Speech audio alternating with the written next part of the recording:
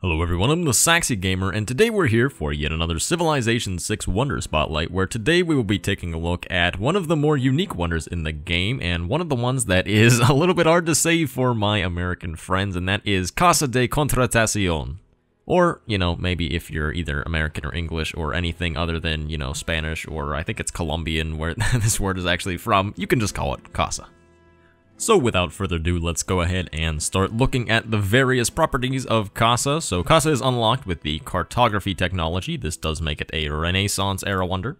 And to get the Eureka for cartography, all you have to do is have 2 harbors constructed in your empire, which if you're going for a game in which you're going to be building Casa, you probably have 2 harbors made, and I find that in a lot of games, normally by this point you probably have 2 harbors down. The only exception would be if you're playing on Pangaea or something like that, where you're really just not settling coastally at all, then you probably won't have 2 harbors down, but nonetheless, the Eureka for cartography is very easy to get, so you should be able to count on that boost pretty consistently. As far as the building requirements for Casa are concerned, there is only one, and that's that it has to be placed adjacent to a government plaza, and it also does have a production cost of 920 production, which is standard for the Renaissance era wonders. So making it adjacent to a government plaza is very easy to satisfy. Obviously, the only thing you have to do in order to actually satisfy that is to put in the effort to place the government plaza.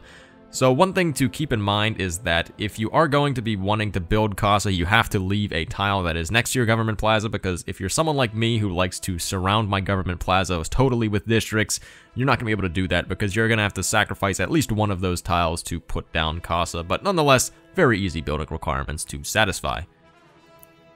Now getting into the bonuses that Casa provide, it has quite a few of them. So there are a few that are a little bit basic. So for one, it provides 3 great merchant points per turn. Great merchant points, 3 of them, pretty decent amount, but it's not going to be that insane. It's pretty much the effect of having an additional commercial hub in your empire with regards to great merchant points, and some of the great merchants actually are good, so that's another kind of bonus to this. You also do gain 3 free governor titles, which is actually a decently significant amount. Normally, whenever you reach a particular civic or things like that, you get 1 free governor promotion, but getting 3 from a single build, that's a pretty significant amount, and something that is worthwhile. You can definitely get some good governor promotions, or maybe appoint some new governors out of that, and you definitely will want to, because with Casa, the big bonus from Casa is that all cities on your non-home continent with a governor receive plus 15% production, faith, and gold. So, I've ranted and raved about my affinity for percentage-based yield, so getting production, faith, and gold all at once from this wonder, you can see where this wonder definitely has some potential for some insane bonuses. Should be noted for those of you who don't know, your non-home continent just means any continent that is not the one that your capital is settled on. So even if you're settled, on a single island that maybe it's split up into 2 continents, the cities that are not on the same continent as the capital will still receive this bonus if they have a governor. There is also a big area that you can use this if you are playing Dido, and I'm so sure some of you have thought of that already, because with Dido you can move your capital. I believe it was previously an issue that you had to move your capital before finishing Casa, so that is one thing to keep in mind. I don't know if that was ever patched or not. I admittedly haven't tried, because that is something that it's a little bit difficult to set up sometimes. So if you are playing Dido and trying to get the cheese of moving your capital and then building Casa to effectively get the bonus in your starting cities, then just be aware of the fact that you might have to move your capital before actually completing the wonder. Aside from this though, this bonus can be incredibly strong, and it can really help if you're playing someone like Victoria or Spain or Dido, where you're going to be setting up a lot of colonies. 15% production, faith, and gold is always just really nice to have. So now let's go on and give this wonder its rating. So if you're new to the series, all that you need to know is that these ratings go on a 1 to 5 scale, with 1 being worst and 5 being the best. So for the overall rating for Casa, I think that it deserves a 4. It has some really strong bonuses.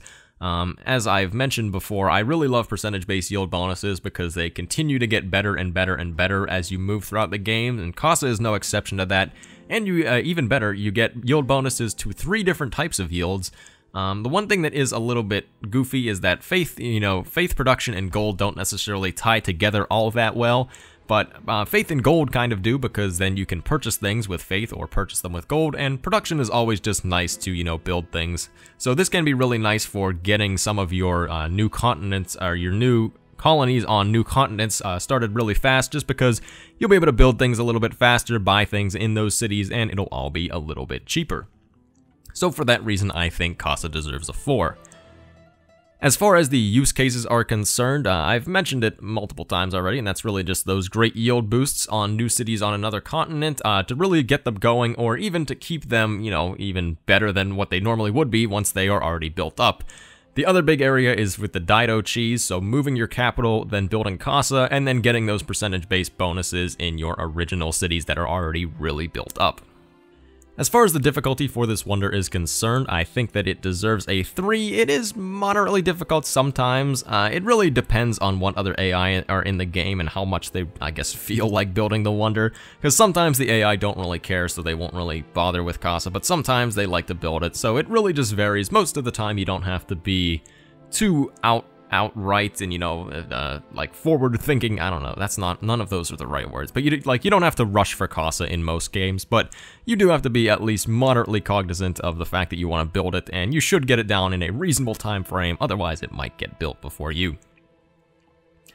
And as far as its consistency rating is concerned, this is where things are not quite so good. I think it deserves a 2. I find that in a lot of games, it's hard to really get a huge impact out of Casa. So Casa is one of those wonders that has really huge potential, but a lot of the time, you know, doesn't actually realize that potential. So in a lot of games, you're maybe not going to have that many colonies on other continents, or maybe you know, in some games you're also going to get really lucky and you're going to start on a continent split, at which case Casa is insane. So it really varies game to game, and what your playstyle is going to be, what the spawn is like, as to how good Casa is. So for that reason, I think it deserves the 2 in consistency, just because it's really not all that consistent. And before we end the video today, I've got a little bit of a sponsor spot. So this is a story that I know a lot of you have probably heard already from me talking about it on stream or things like that. But the people over at BenQ recently sent me over a product, the BenQ screen bar reading lamp. So this is a product that whenever I first, you know, heard that I was going to be getting it, I was like, what the heck? Like, why is BenQ sending me a lamp? But as I've been using it, I've actually found that it is a really nice product if you fit into the market that, you know, it's really good for. So I am a student, as some of you may know, and as a student, I can actually say that this lamp is really nice to use, just because there's a lot of times where I'm up, you know, late hours into the night doing homework, and having a lamp that's just, you know, right over my monitor, so I'm not going to be getting glare off of it. It pretty much takes up no desk space, and the most important thing to me is that you can change the color temperature on it. So whenever it's nighttime and you don't want to be staring at bright blue light, you can just turn it down nicely to like the nice orange light to kind of match, you know, what like something like Flux would do with your computer. It really helps with your eyes and things like that. So if you're a student, I would actually highly recommend you at least taking a look at this lamp. It is a little pricey, but if it's something that, you know, you have in your budget, you're looking for a really nice lamp to go and, you know, not take up a lot of space, and you know, just make it really nice whenever you're studying at night, then I could give the screen bar a solid recommendation. So link to purchase it is in the description below. And once again, this was sponsored. They haven't paid me, but they just gave me the lamp for free, so take that as you will. So anyways, thank you everyone for watching. I have been the Saxy Gamer. If you enjoyed the video, feel free to like. If not, feel free to dislike. If you're looking for some more Civilization 6 content, feel free to subscribe. Thank you for watching, and goodbye.